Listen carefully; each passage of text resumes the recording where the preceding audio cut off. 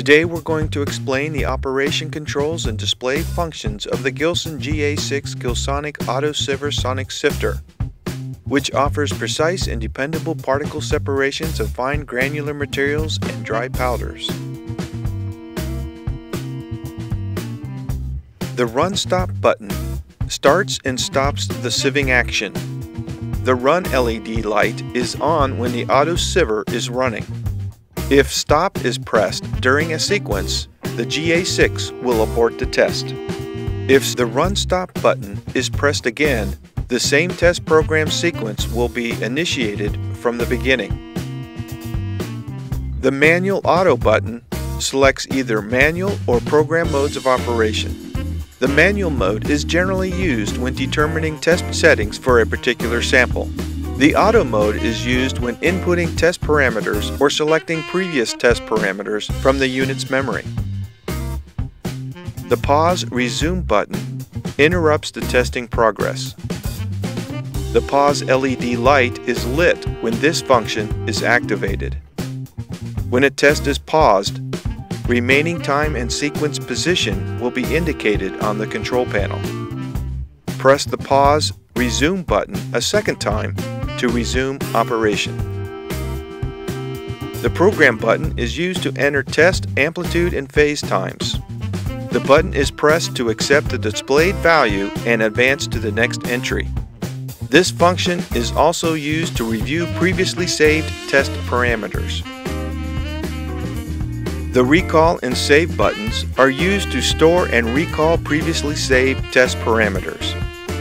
These functions are enabled in the automatic mode.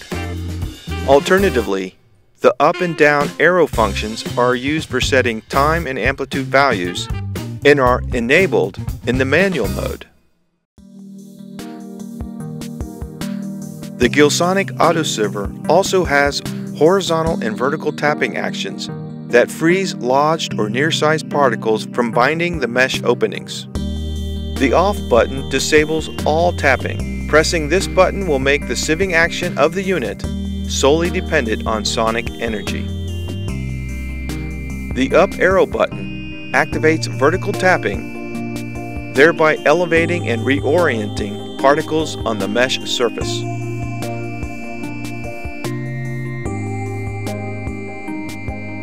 The Up and Right button engages both horizontal and vertical tapping, assures maximum movement of hard-to-separate material.